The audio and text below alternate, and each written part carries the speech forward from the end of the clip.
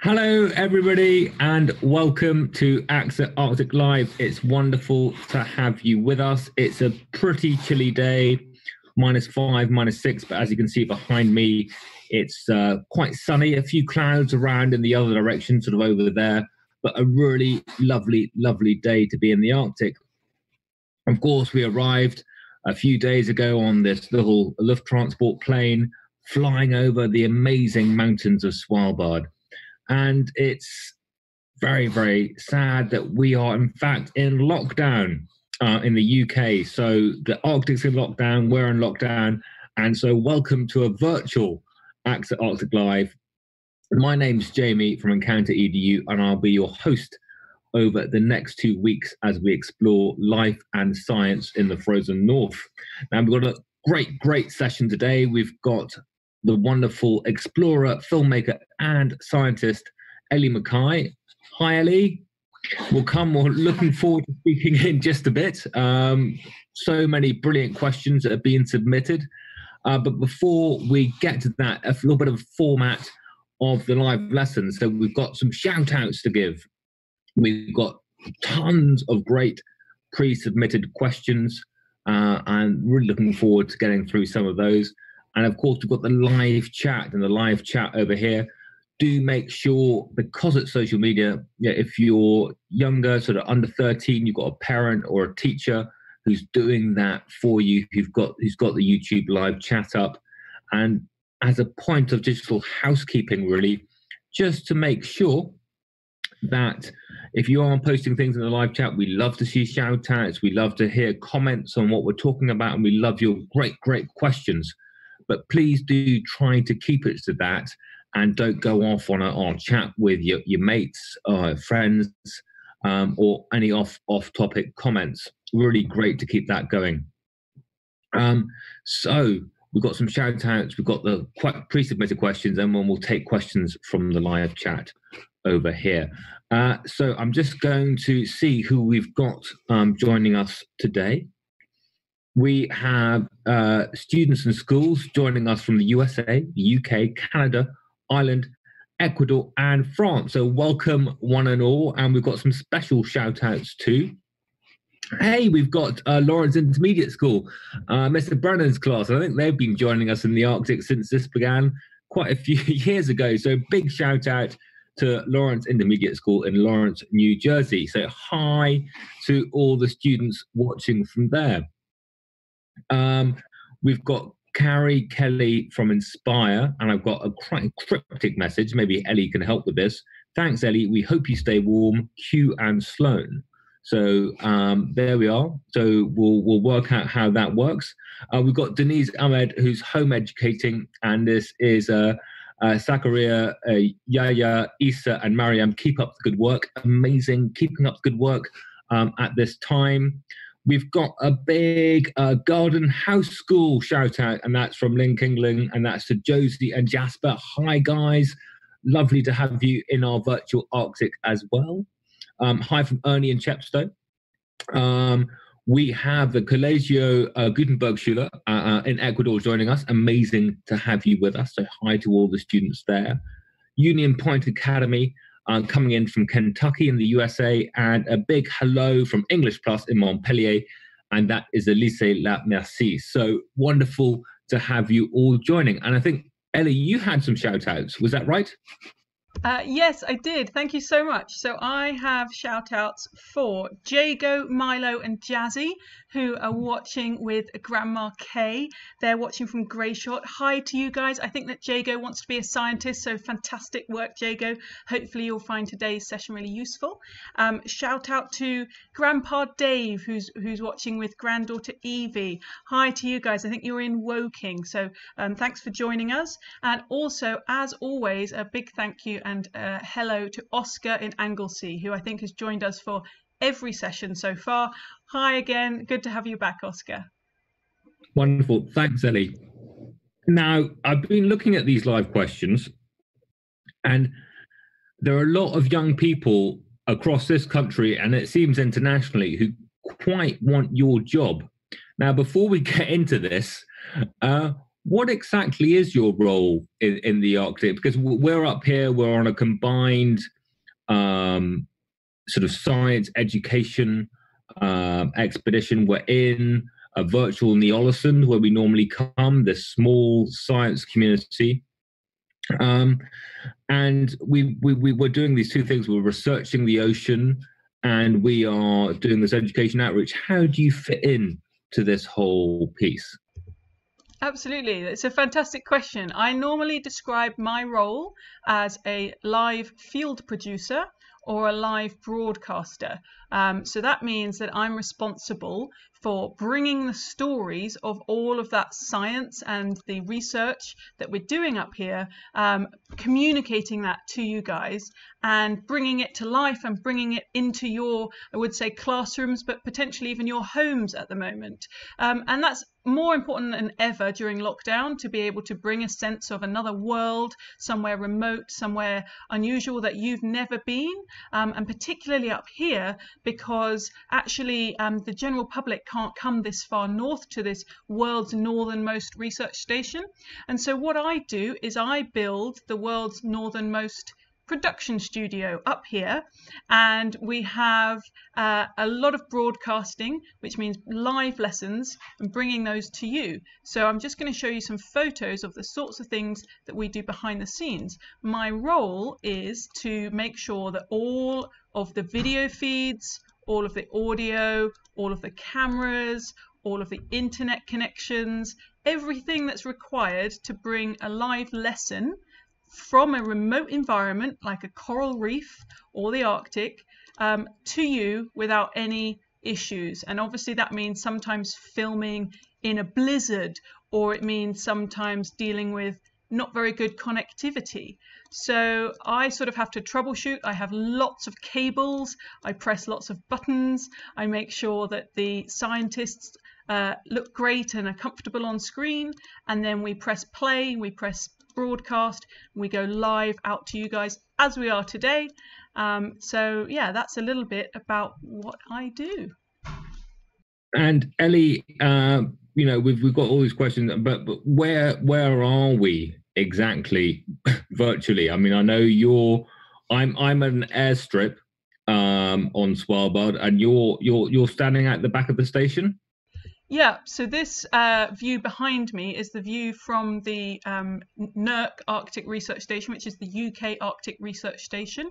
So in Neolesund, which is a research scientific village, each country has their own kind of research station. And I think the UK research station has got the best view because we can see this beautiful fjord behind us with the glacier coming down from in the distance, and then we can see this lovely sea ice, and quite often you can see these sort of footprint tracks that's maybe been from a reindeer or an Arctic fox that comes through the night when it's quiet. So I can show you some drone footage to show you the size of the village itself. Let me just show you this. Now this is an aerial image of Neolesund. This is the research centre, and as you can see it's only about 30 buildings. A lot of those are power stations and storage facilities, as well as where we keep our scientific research material, and that's where researchers spend several months at a time potentially gathering their information from the nearby area. Brilliant. And I've got a globe just here, Ellie, and I can just, I think, point out where we're talking about, my massive globe here. And if I just bring it closer, we can see a few places. We can see, I think that's the UK, and then Norway, and then we are up here on Svalbard. So you can see sort of halfway between Norway and the North Pole, level with the top of Greenland there. Iceland here, we've got France, and then Africa down here with, this is the Canada, I think, over here. Very hard to look in a, there we go. So we are on Svalbard, this island sort of halfway between the top of Norway and the North Pole. Do we want to show everybody what the current weather is on Neolesund right now? I think it would just, we would be in just finishing our work I mean, we'd be doing this now. So what would the weather be like out of the window right now if we were in the Arctic, Ellie? So I'm just going to show you because we have a camera that we can go to. There we go. And this camera, I can refresh, and this will show us. Our last updated 1 minute ago. And if I press play, we can watch the weather from the last 24 hours. And you'll be able to see the sea ice coming in there. You can see it's thick snow and ice. And there goes the sun that goes, funnily enough, across the sky instead of up and down. I'm just going to let that play through again. And you'll see, wait for the sun to come across instead of up and down. And that's a really odd sort of phenomenon.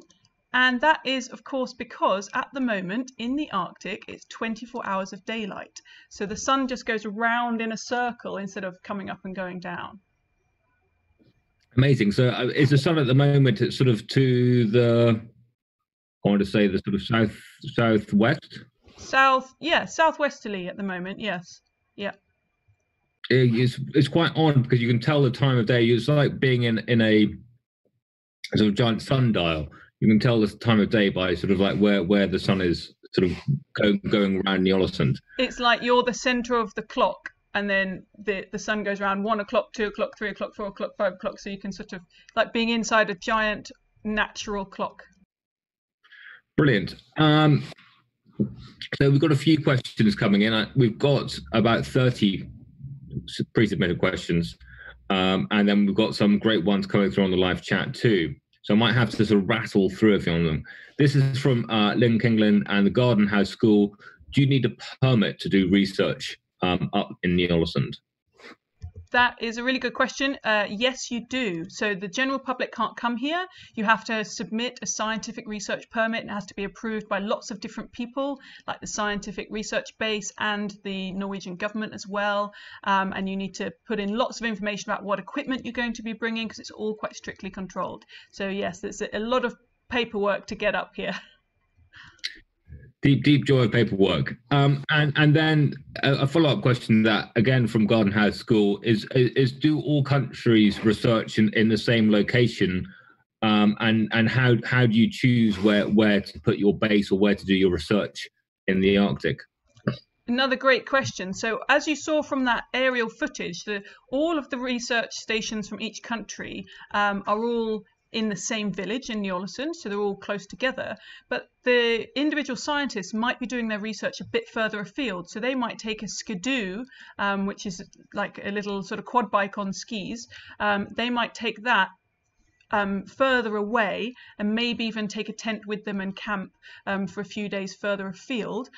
We do a lot of research with ocean sampling in the fjord for water, and so we'll take the boat out and do our sampling out in the boat. So the choice of location depends on what you're studying. If you're looking at ice, if you're looking at land, if you're looking at animals, if you're looking in the ocean. But that tends to be where the Ny-Ålesund base is a kind of center where everybody stays and where everybody's equipment is, and then they might go out to different sites around that.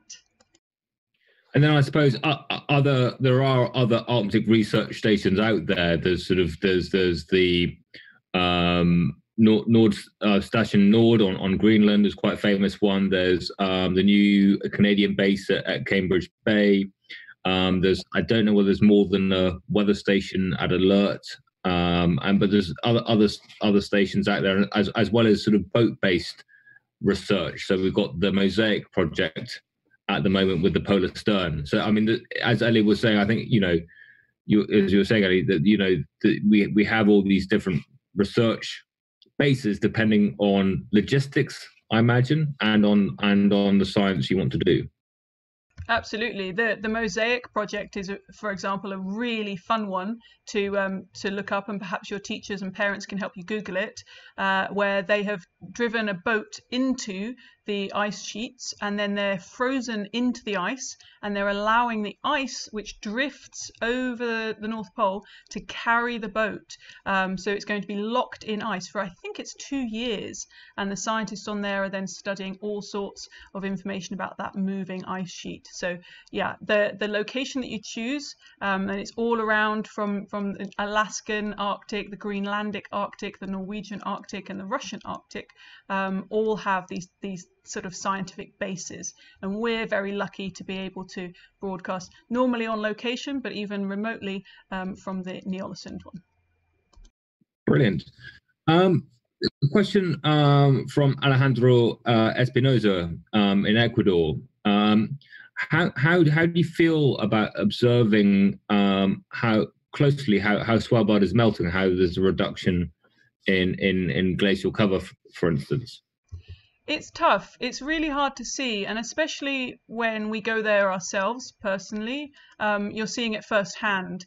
And it is very tough. Even in the last few years, from first visits to the Arctic, where everything was quite frozen and the sea ice was probably just about thick enough to walk on. And just in a matter of years, we've now seen a loss of that sea ice so that it's definitely not thick enough to walk on anymore and you would fall through, which means things like polar bears can't use it to hunt. And then even just the ground being able to the melt being much more apparent. So behind me you can see where there's sort of solid ice cover and snow cover, and actually even at this time of year we're starting to see grass coming through, we're starting to see mud visible. So it means there's less place for some of the animals here to bury their food, and there's all sorts of shifts happening. It's very tough to see it in real life, to recognize, to see the direct impacts of our lives back home, to come somewhere like this that's so beautiful and remote and see the impact of human activity.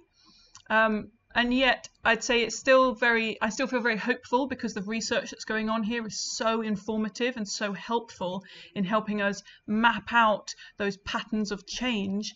And we can then bring that back home and say, look at what's happening. This is the evidence.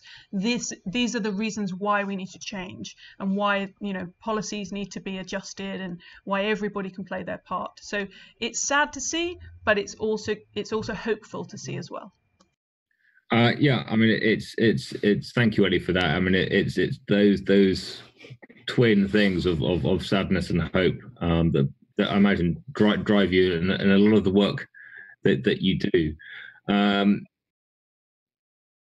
Moving on, it's a slightly different tack, but this is a question from Lycée Lamercie, and maybe you can sort of inform it with that sort of environmental communication piece.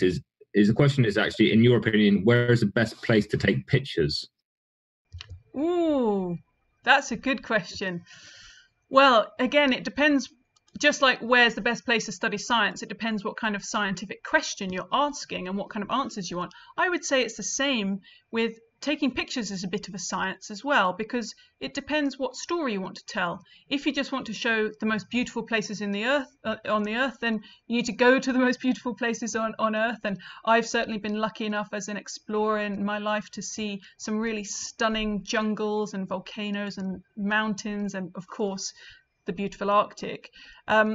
If you're trying to bring a message across with those photos, like the environmental impacts that human activity is causing, then you do need to go to some less beautiful places and potentially try and show some of those impacts. And sometimes those are difficult photos to take. They're difficult videos to film as well. And part of my job as a filmmaker and communicator is telling those stories in a way that doesn't make us feel disgusted and angry and hurt and feel helpless, but to show those parts of the world in a way that still gives us action and hope and a positive sort of important feeling about our actions are powerful and do have impact. So I would say the best places to photograph are places that are changing. And that might even be your garden. You might notice that the weather is changing in your back garden, in which case why not document it and see if there's a story there? That's a very, very, very good point, that we don't necessarily have to go to the ends of the earth to tell these stories. That narrative, that story of environmental change can be found near where we are. And an important message during lockdown as well, where we start to observe the changes happening much closer to us. Sort of moving on, really, there's a whole sort of range of questions looking at working in the Arctic. And I'm going to start off with sort of like a segue from where you are, but what's the most exciting thing that you have filmed while you've been up north? And that's from Carrie Kelly. Oh, that's a hard one. So many things. Seeing whales is always really good. Any kind of wildlife is fun. Anytime you see reindeer, we saw baby reindeer, Arctic foxes, whales, beluga whales, minke whales. But actually, I have to say, probably the most exciting thing I filmed is the view from the little tiny plane as you come in to this research site, which you can see behind Jamie, that little tiny plane. And it's because you get a real sense of scale of the glacier that comes down. It's huge, sort of acres and acres and acres of these crevices and cracks. It's absolutely stunning, and it really makes you feel like you're sort of on top of the world, on the northernmost point of the world, and you can see nothing for as far as the eye can see, and it's really quite spectacular. That's kind of fun. Yeah, it's just a 25-minute flight, but it's the best flight in the world. Best flight in the world is from Longyearbyen, the main town on Svalbard, up to the research community at Ny-Ålesund. I can't get enough of it, and hopefully we'll be up maybe next year, maybe next season.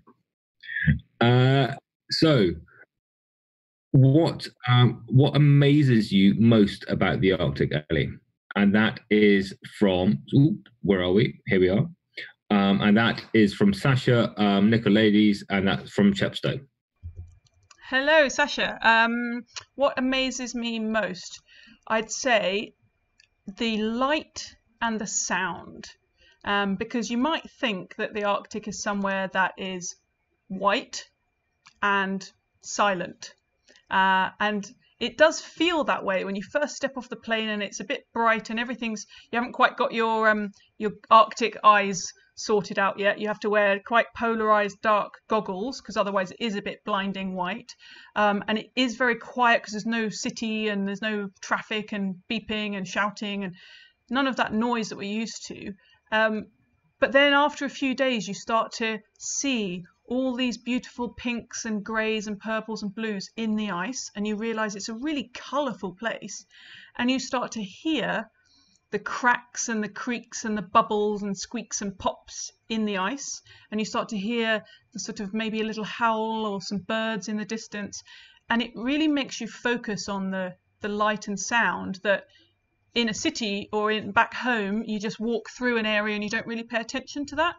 But this makes you, in the Arctic, you're forced to be still and be slower and to notice, and then you realize you're almost immersed in this incredibly colorful and sound rich environment, and it's like discovering a whole new world, which is really exciting.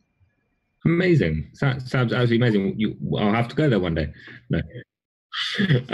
So we've got a few questions just on logistics.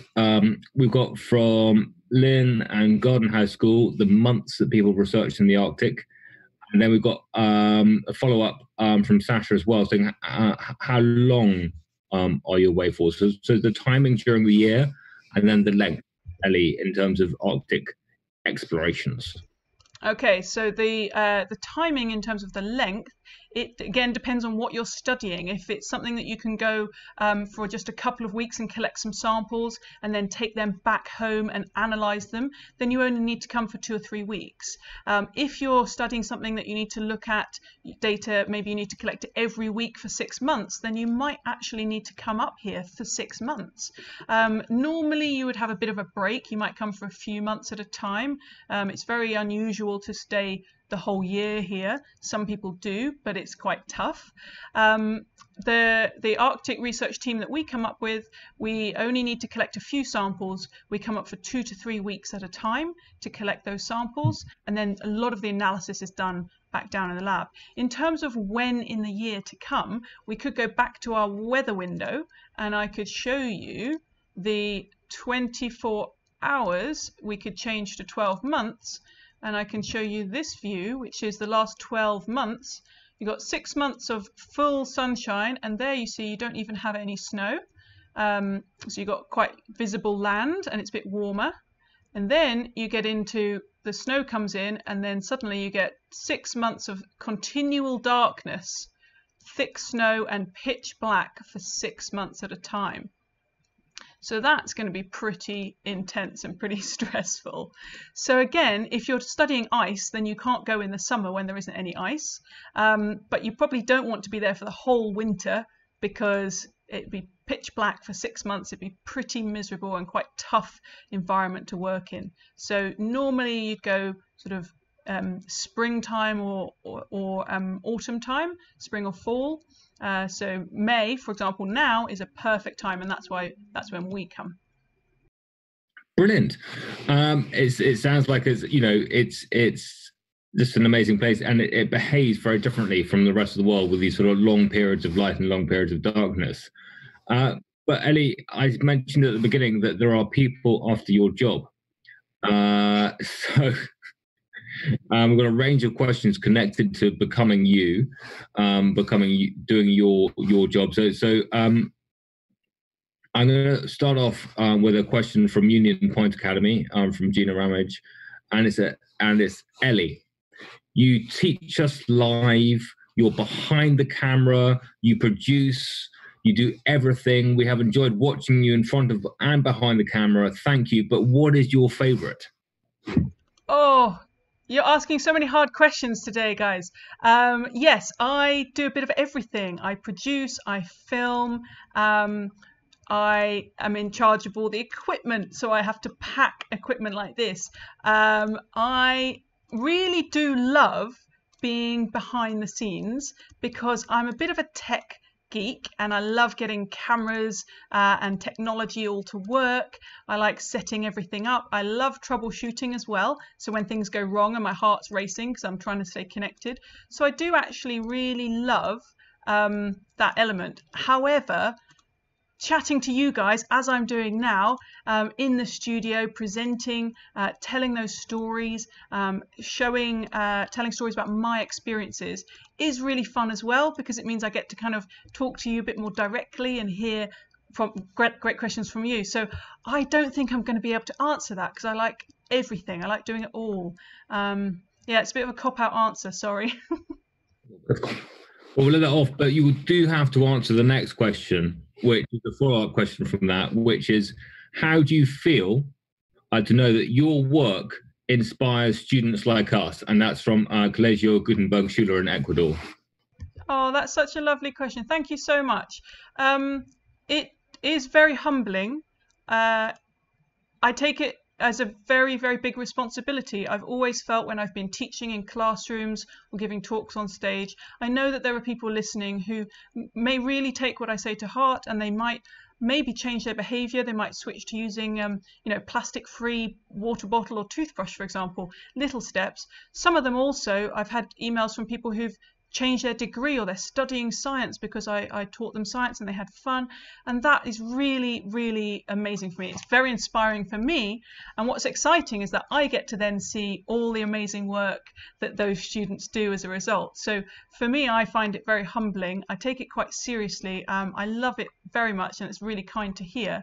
I just try, this is all I know. I do my best to share my stories, and if that can inspire somebody else, then brilliant.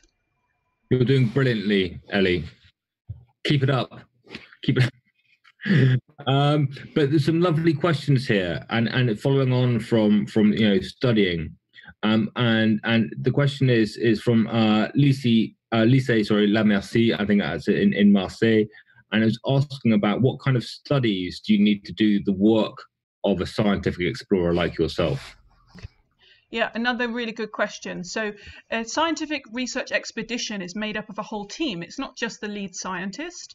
And so there will be several scientists in the expedition team, and they might have different specialties. So I might be on a research project with someone who's a biologist, someone who's a chemist, maybe a water chemistry specialist. Somebody else might even be a physicist or a geographer, and they will all work together. So any kind of science that you study could be useful for being a science explorer or research expedition scientist. So definitely, if you're interested in science, then study all the science you can. Study your favorite sciences, whether that's animal biology or plant biology or weather or physics or environmental systems. Study anything that you're passionate about, and there will be a place on an expedition for you somewhere. But even if you're not into sciences, then there's lots of positions available on an expedition for chefs, for mechanics, for crew, for assistants, for captains of the boat, for example, navigators. Really, really key roles that the scientists can't do the expedition without. So if you're more interested in navigation, or you're more interested in learning how to fly a plane or drive a boat, then there would be a place for you as well. So I would say, if you're interested in exploring and go on an expedition, then study things that you're interested in, study things that you're passionate about, and then see where that takes you in the world. Amazing. Thank you, Ellie. We've just got just two, this lovely pair of questions. This is from Sasha and Chepstow, and this follow up from the students in Marseille. Is why did you choose this career? / when you were little, did you want to explore the Arctic? Really good questions. Why did I choose this career?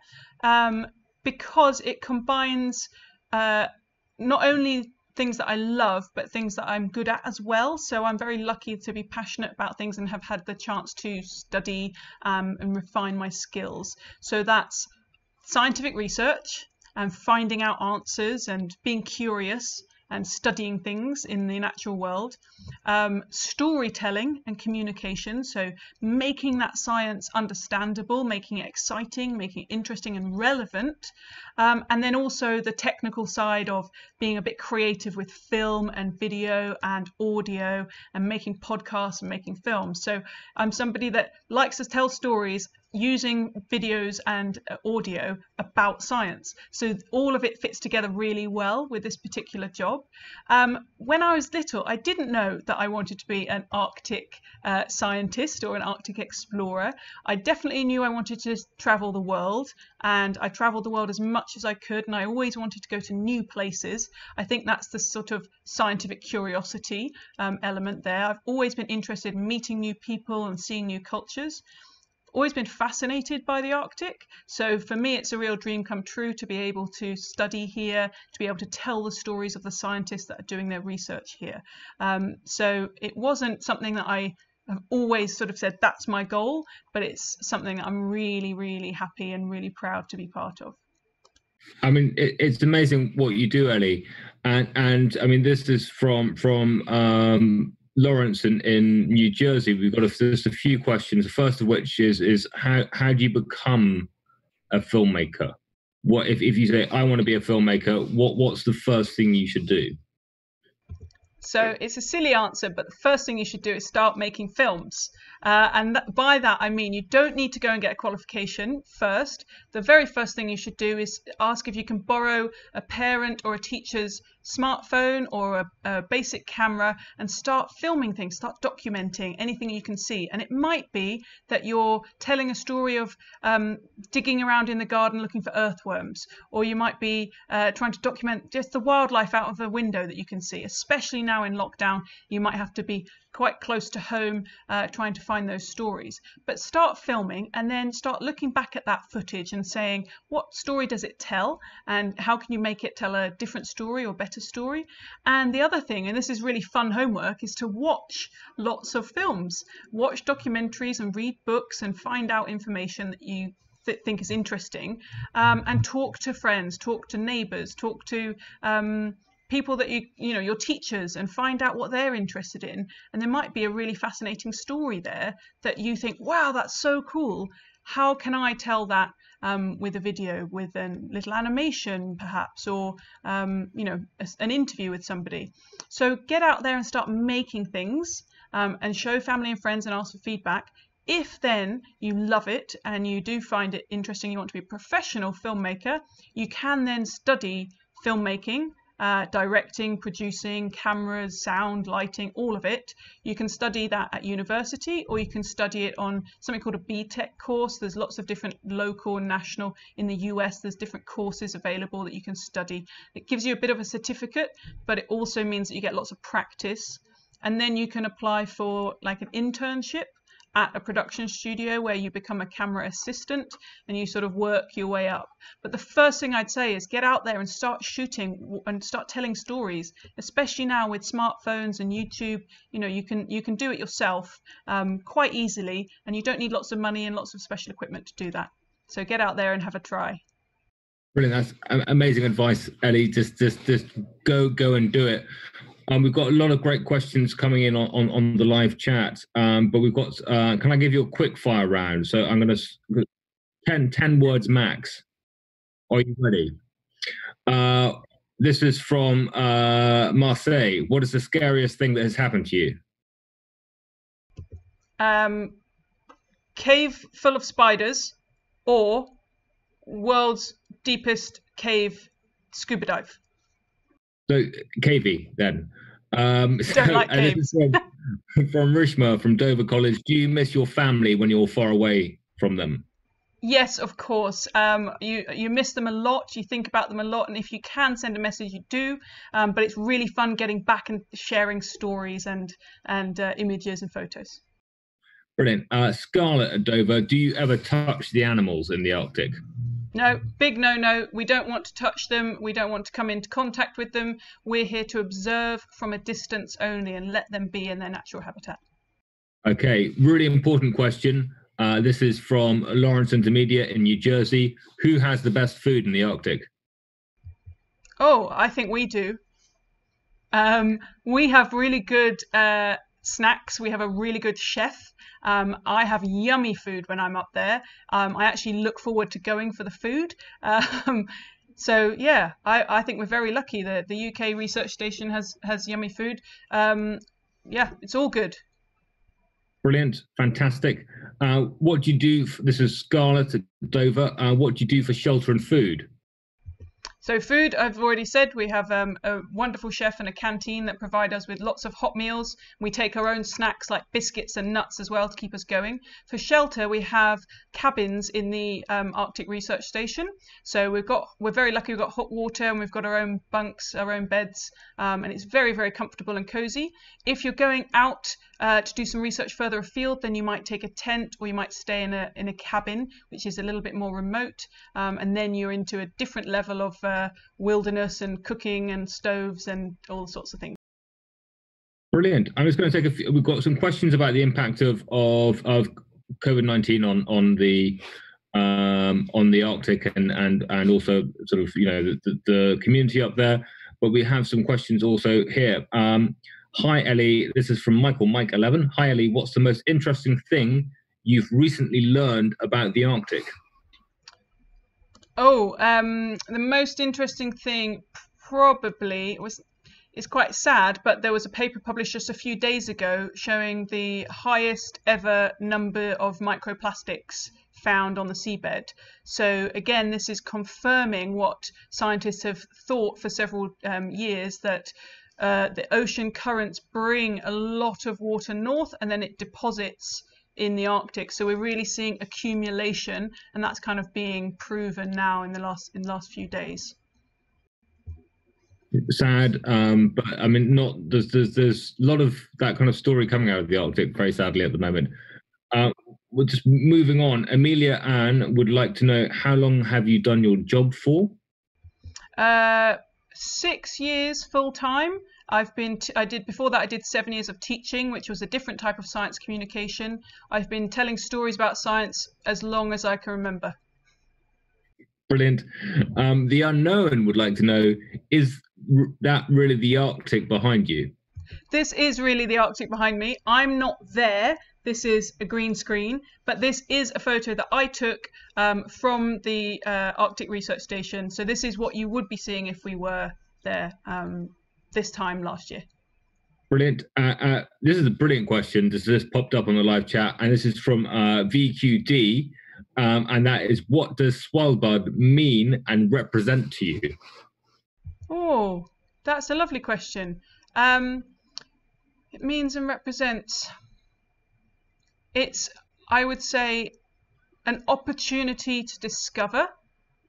I see it as an opportunity to discover more about the world and our impact on the world. And I see it as a beautiful escape from the everyday. It's unusual. It's a chance to sort of reset your view of the world and your perspective. So opportunity to reset your perspective and a chance to sort of discover and learn. Amazing. That's a good question. Great question. We've got Marguerite at Dover College, who would like to know, typically, because the Arctic's on lockdown at the moment, but typically, how many people are at the sort of Ny-Ålesund, science community, and do they have roads like we do in the UK?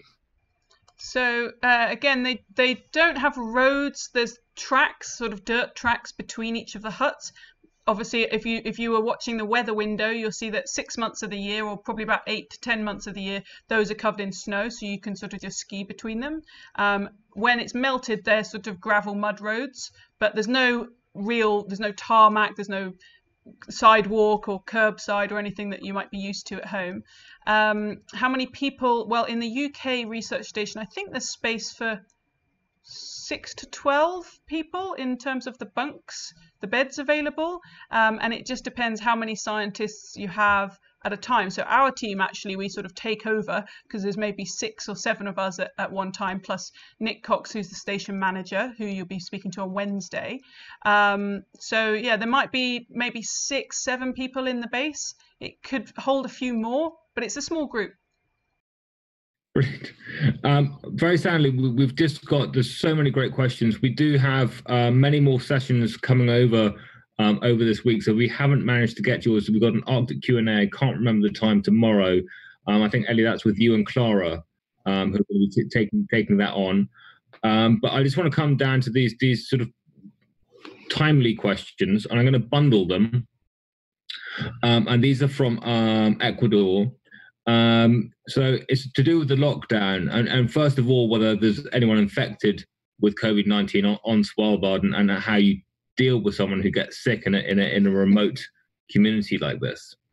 Yeah, excellent question. And part of the reason that we're not broadcasting live from Ny-Ålesund was obviously a safety decision to make sure that there's no burden on the people that are there, because if we were all to head there and one of us were to get sick, it's very difficult to get back home and to get medical help in.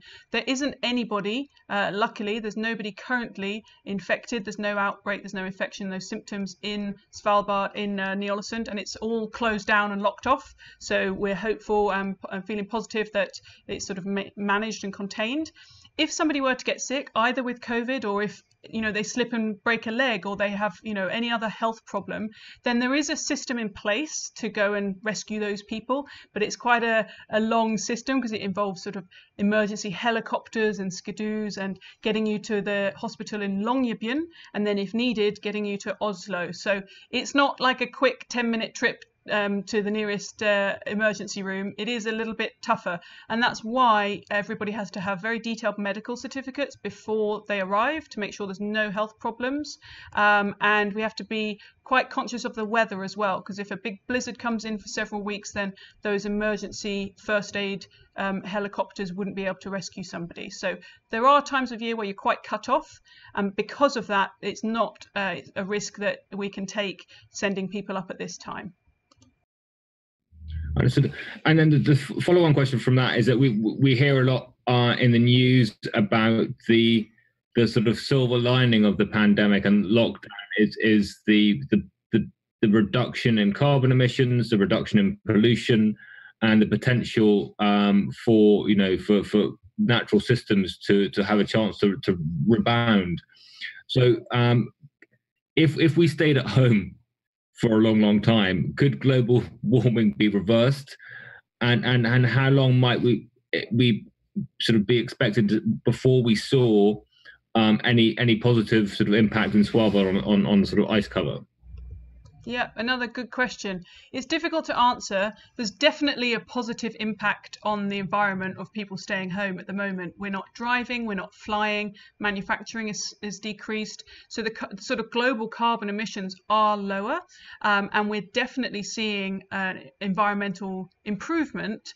You can ask your teachers or your parents to Google what the current canals in Venice look like, for example. And there's several stories that have come out about places that are sort of growing back, reefs that are recovering, things that are seem to be responding really positively to not having human impact. Now, obviously, it would be very easy for us to say as scientists and environmentalists, okay, brilliant, let's all stay at home for the next 10 years and let the world have a break and recover. Of course, that's not possible for a lot of people. It's very, very hard situation for a lot of people in lockdown, and we can't force people to continue in as extreme conditions as now. However, I think that this experience that we're all going through I really hope that it teaches people that we can reduce our carbon footprint, maybe not as extreme as it is now, because we do need to do a little bit more movement, but we should all be able to use this as a lesson to see how resilient the planet is and the fact that it can recover quite quickly. So if we can sort of keep some elements of the lockdown even afterwards, that would be brilliant. And I think that's something that it'll be really exciting to see as scientists how, for example, the sea ice does recover, the melting, for example, if the impact of COVID-19 is visible in those records, in the science records. Well, Ellie, thank you so much for ending on that note of mindfulness during these very, very difficult times. And I mean that in sort of broadest sort of sense of the word, insofar as we can see there being a rebounding of natural systems and of nature after during this break that we're giving it, and that can give us hope and carrying on that sense of easing the burden that we're placing on nature, whatever course the the lockdown or the economy or whatever it takes is carrying that lesson through from these difficult times. Ellie, thank you so much for being part of AXA Arctic Live. You are part of AXA Arctic Live, sort of whether you're on screen or not, but for really sort of sharing your thoughts, your insights, your views, and your experiences with our audience. It's been really fantastic to have you. So thank you. For everybody watching at home, thank you so much for being part of this broadcast. We have 18 more, I think even 20 more broadcasts over the next 2 weeks. We do have some French and German language broadcasts coming up next week as well. So if those are your first languages, do tune in for those too. But it's been fantastic to have you. You've sent so many questions through, and I really hope that we'll get to them at some point during these 2 weeks. Tomorrow, do join us when we look more closely at the type of animals, type of life that we have up here in the Arctic. And also we've got an Arctic Q&A session, so keep those questions coming. But from now, it's goodbye from Virtual Neolescent. And thank you so much for joining us. It's been fantastic. Bye-bye. Bye. Thanks, everybody.